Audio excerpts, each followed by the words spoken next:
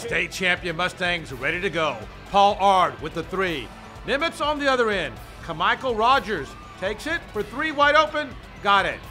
Then for North Shore, Kerwin Roach with the drive. Off the glass, the foul, and count the bucket. Roach was nearly unstoppable. This time, he drives and lays it up, and again.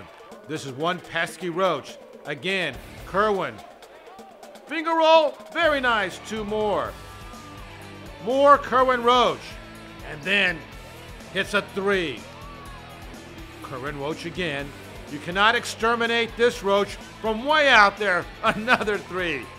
And then it's Kerwin Roach again. This time he gets fouled. Count the bucket. Nice. He had 38 points. Mustangs roll 79-48.